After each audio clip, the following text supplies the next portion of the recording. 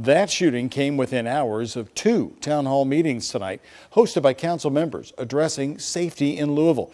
Police Chief Erika Shields and others welcoming questions from the public. WHS 1119's Isaiah Kim Martinez breaks down the latest demand for solutions.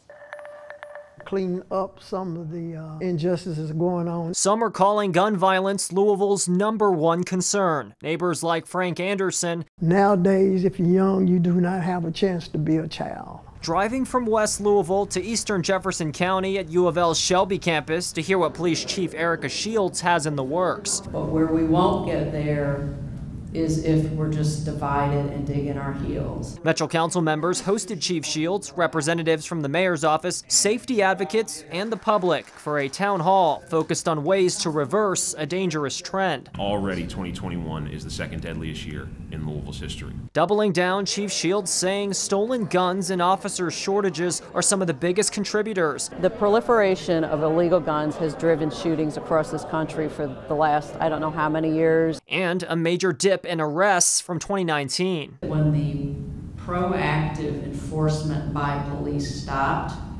crimes went straight up. The panel talked about prioritizing children. Older gang members will recruit younger kids because they know if they're caught, they're not going to get prison time. Over in the Highlands, at the very same time, another public safety meeting hosted by city leaders. The crux of all of these is the engagement with that identified high-risk individual. Also addressing issues circled around thefts and recent shootings happening around bars in the area. Both invited questions from the audience, written and read aloud. Meanwhile, Anderson just came to listen. I think there could be there's a better way for us to all live together. The conversation has often become divided over whether the police presence should be stronger or dialed back. Anderson tells me there's a middle ground. I feel that we do need police, not with a heavy hand, but police to be there if we need them. For the ultimate goal he hopes is still attainable.